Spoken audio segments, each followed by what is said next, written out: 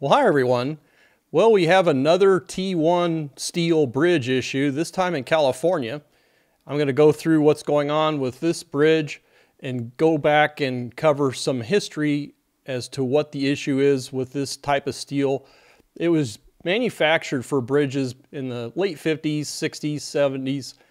By 77, I think it was largely discontinued.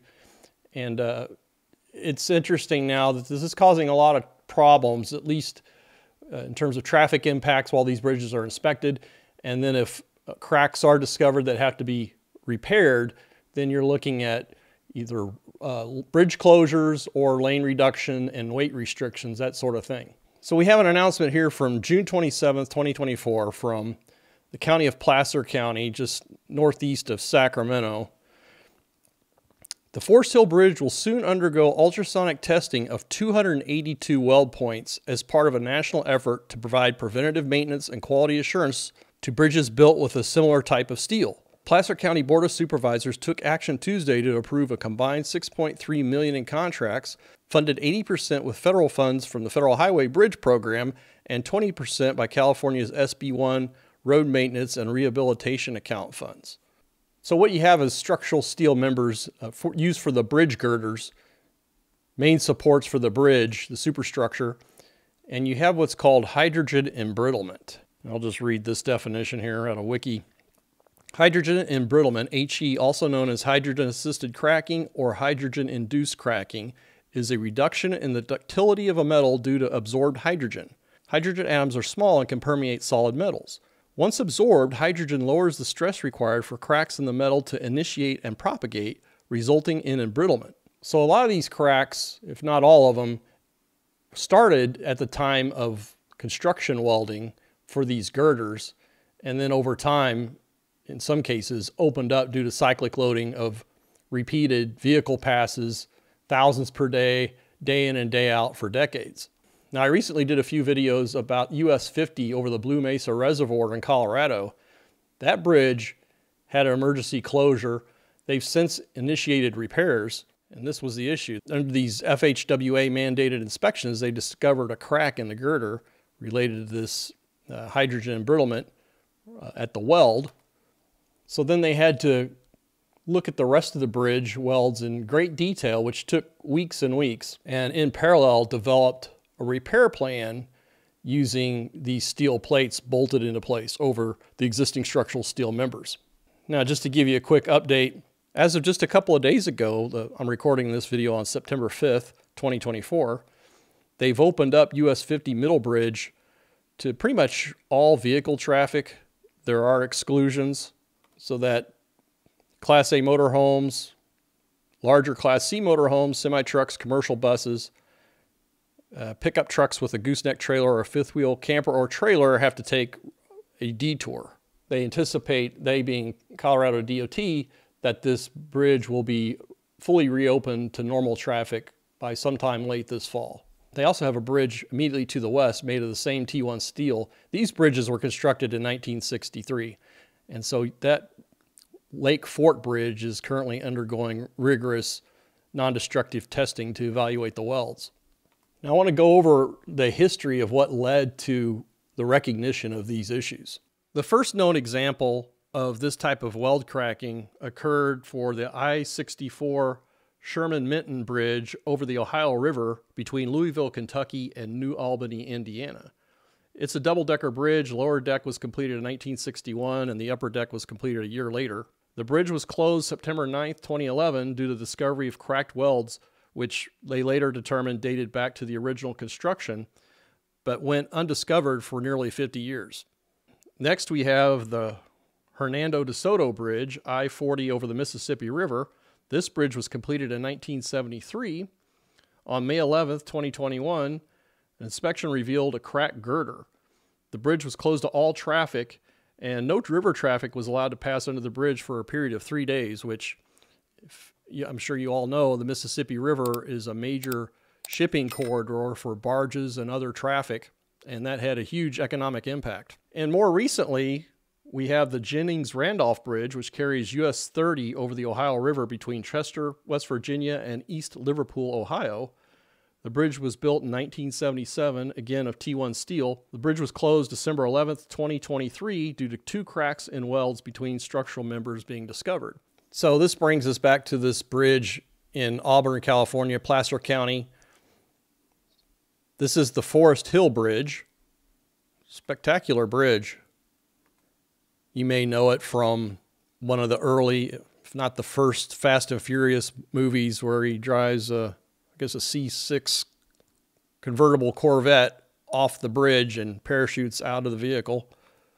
So this bridge was completed in 1973 by the U.S. Bureau of Reclamation and among the 70 highest in the world.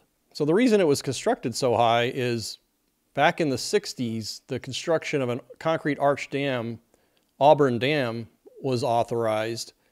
And due to a combination of circumstances, including an earthquake in 1975, the whole project was rethought. There were a lot of geotechnical engineers and engineering geologists who came out and said, hey, this dam would not survive a moderate to large earthquake based on its current designs. And then a year later, Teton Dam failed, which was another U.S. Bureau of Reclamation project, which really gave that organization a black eye, to say the least. So also there had been some opposition against this dam by various groups from almost day one. So it just stalled out. It's likely to never be built. It was going to be one of the key features of the Central Valley Water Project. And then as the city of Sacramento found out in the 1980s, they could probably use the additional flood storage benefit. The levees were nearly overtopped in the city of Sacramento in 1986.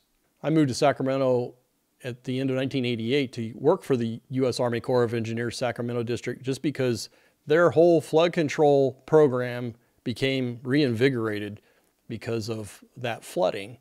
I'd previously worked in Omaha District, and all those major projects were completed in the early 60s. So I used to joke we were like the Maytag repairman in that district, where nothing exciting happened for long stretches of time. And then the only time we got to really do anything was when there was some type of problem that was unanticipated. So Sacramento had a lot of new design work on the book, so that's why I went out there. Now, I previously had done research that indicated that this T-1 steel was made by U.S. Steel, but in the Wikipedia entry for this bridge, it said that the bridge was fabricated by Kawasaki Heavy Industries in Japan. So let's look at a few other stats here. Total length of the bridge is a little over 2,400 feet. The longest span is 862 feet. It says daily traffic volume is low. It's about 20,000 vehicles per day. So not a huge amount of traffic, but it's an important roadway in the area. The state of California completed a seismic retrofit project in January 2011 that was completed in 2015 that cost nearly $75 million. And the original bridge construction cost was less than $13 million. I don't think that was adjusted for inflation, but still, even so, the retrofit cost more than the original construction.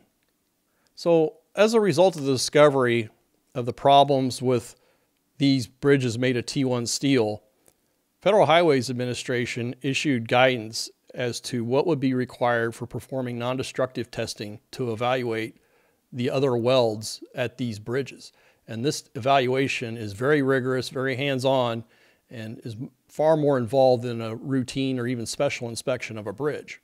So there are different nomenclatures for this steel, ASTM A514 or T1 grade 100 steel. So what the feds were saying is that these bridges needed to be inspected with ultrasonic weld tests.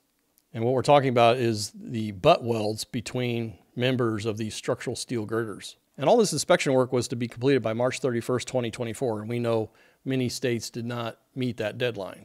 So according to the FHWA, as of a few years ago, there were a total of 20 states that had T-1 steel, 64 bridges with steel at the butt welds, and then 16 states had bridges which will require non-destructive testing by March 31st, 2021.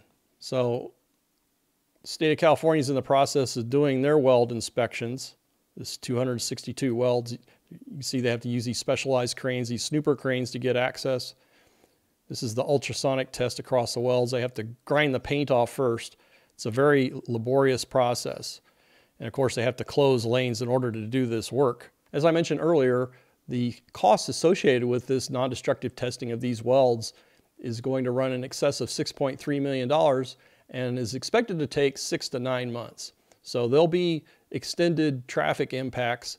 And of course, the other question is if they discover any cracks, then they're into a whole new realm of coming up with a remediation plan, probably fabricating these type of cover plates that can be bolted into place. That's down the road, but a lot of these bridges that have had this rigorous non-destructive testing of their welds has uncovered one or more cracked welds. I don't know how this is going to turn out here, but it'll be interesting to see. So I'll continue to follow this story. There's likely to be new developments in the coming weeks and months. I want to send out a shout out to the channel members. I really appreciate your ongoing support, as well as those of you who have provided super thanks. That's another great way to support the channel. Please consider becoming a member. I'm really upping my game, as it were, in production, using more drone footage, getting more public information requests out there. I'm digging deep on these stories, information that you're going to get well beyond what you could get in mass media sources. Particularly as I'm an engineer, I have a background and curiosity that enables me to kind of dig into these details. If you have any information on one of these stories that I've covered, or have a suggestion for a future video topic, please email me at info@ftnc.com, and please stay tuned for future videos.